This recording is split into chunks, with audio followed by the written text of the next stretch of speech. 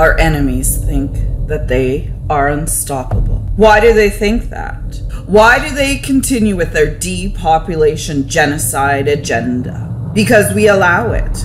We sit silent, we watch, we wait in fear. Why? What are we afraid of? Are we afraid of pain and suffering? Well, sorry, not sorry, to burst your little delusional bubble. But pain and suffering is coming anyways, and it will hit from all angles with such a force that it will knock every breath of hope out of our souls. But it didn't have to be that way.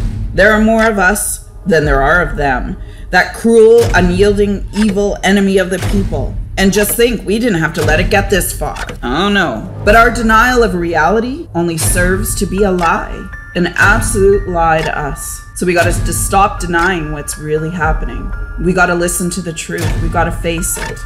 No, this is not going to get better. No, we're not close to seeing the end of all of this. Not even close. This is only going to get worse and worse and worse and worse. There is no hiding from this, my friend. Will you finally wake up when you and your family are starving to death? Wake up. Stand up. Rise up in unity and man the heck up. Because we have a job to do. And if we don't answer the call of duty, millions of people will die. And we have to answer that call of duty before the chains of slavery lock us up forever. Before the boot of communism stomps out the life breath of our country forever. We gotta do it before it's too late. Be a hero.